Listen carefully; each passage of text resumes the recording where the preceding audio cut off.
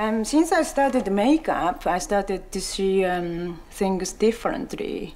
And well, everything is, has a color, and we are surrounded by colors. But we just don't think about it and forget about it and just not even looking at things. But yeah, since I started to do makeup, I more like look at things and then which different colors goes together or against each other, or like nature or like flowers or skies, or when I go away, like different country has a different colors.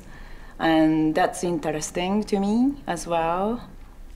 How we worked together with Faye was very interesting, because I met her, and then she's a furniture designer, and so I went to the studio, and then that was already interesting to me. And she's very calm and chatty and very friendly, and I really liked her straight away.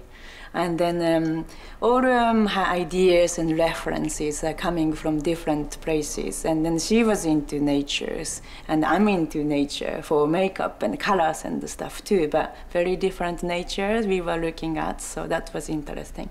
And she was into kind of like hard nature to me, like not so much color, like quite colorless nature to me. Like volcano ash or smoke or sea ice or like lasting metal sort of things. And then I'm normally like into more colorful things like flowers and birds or animal patterns. Yeah, so that was very different. And then we swapped references each other, and then yeah, it was a really interesting process.